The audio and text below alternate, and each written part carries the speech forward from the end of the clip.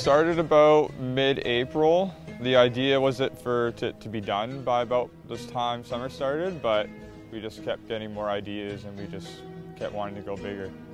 3, 2, 1, go! We built one about 2 summers back, same kind of structural integrity, but nothing to the scale of this one. It got vandalized, so this time around we decided we want to go bigger.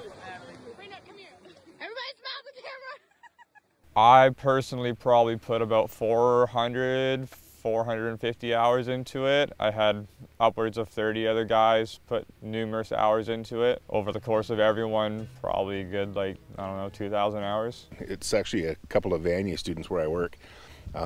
They start to put it together and you see them hauling their stuff in here, materials. They're very clean with the environment and never cause any mess or fuss. I thought it was incredible. They did an amazing job.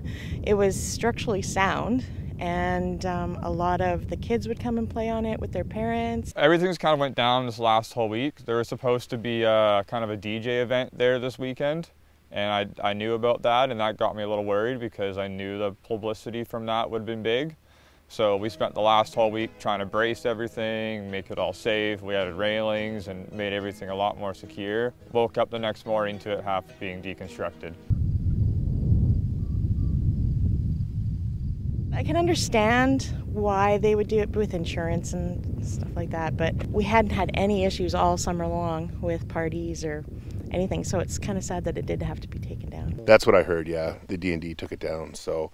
But the reasoning, that's what we heard because it was anticipating a party, but yeah, it's sad. I mean, obviously I get it's a liability for the city. We did our best to try to make it safe and maybe they'd let it slide, but it was on military-based property. We didn't really intend it to be that at the start, but we kind of realized after. Bringing it back. The whole reason for me kind of making it bigger was a couple months ago my grandpa passed away. So for me it was kind of a mine takeoff, and I would just go out there and kind of just build for him in a way. So I do dedicate that fort to him, as well as all my other friends who helped me along the way. Well, my dad is a carpenter, so he kind of showed me the ropes of the basics. I was a roofer for 2 years. Everyone else that helped me along the way has been in their own trades, so everyone kind of had a little bit of something to contribute. I would have liked it to be out here. I would say the biggest learning experience was if you want to just go and try something, even though you don't know what's going to happen, you might as well just do it. I've had tons and tons of feedback saying that people have loved this last 4-month journey and they look forward to seeing what I do next. And I run my own handyman service in town. A handyman service? Yeah. Okay, so you could build this for someone in their backyard. Totally. Hey, the dream would be to be hired by someone and just go and build a beach fort anywhere.